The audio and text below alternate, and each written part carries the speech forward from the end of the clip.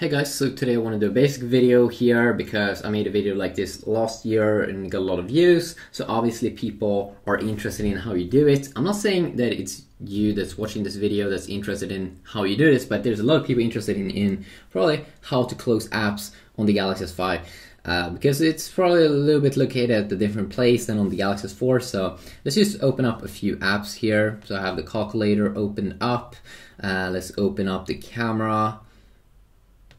And let's just find some other apps, maybe open up settings as well. So I've now opened up 3 different apps. So to get to the place where you see all your opened apps and active applications, you tap on the left capacitive touch button here. So use a simple tap there, and you can see basically a thumbnail of what is going on and what kind of apps that is open up. So you can see I have 4 apps open up here, and you can scroll up and down to see them all, and a thumbnail there. And now if you want to close them all at the same time, you just tap on this little button down here and it will close all the apps. Let's say you just want to close one app, you can either swipe it to the left or the right side. So swiping that one to the left side, let's say you want to swipe this one to the right side, I mean it doesn't really matter. That's just how you do it. It's very, very simple. And then if you want to close down all apps, just close it down like that, and you'll see now when I go back, no recent apps, no active applications over here. Also, if you tap on this little button down here, you can see active applications. Now this is a place where it's a little bit different. Usually you don't see active applications like big apps that you open up on your phone, but you can see some random apps sometimes here probably.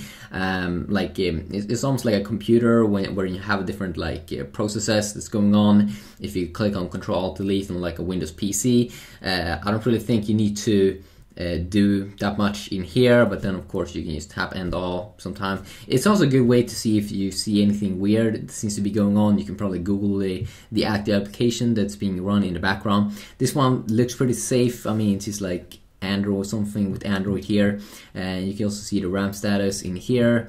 But yeah, just a quick little view there how to close down apps on the brand new Galaxy S5.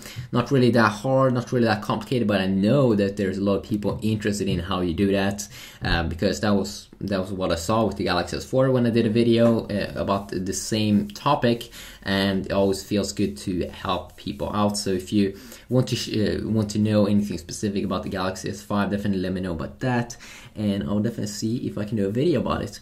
So I also have a bunch of other videos about phones and such that you might want to check out, because I'm probably going to cover a lot of things with this device. There's a lot of things, a lot of complicated things, perhaps if you're not that into smartphones or you know what you can do with them. They're getting pretty powerful now this year, 2014. So yeah, quick video. Peace out.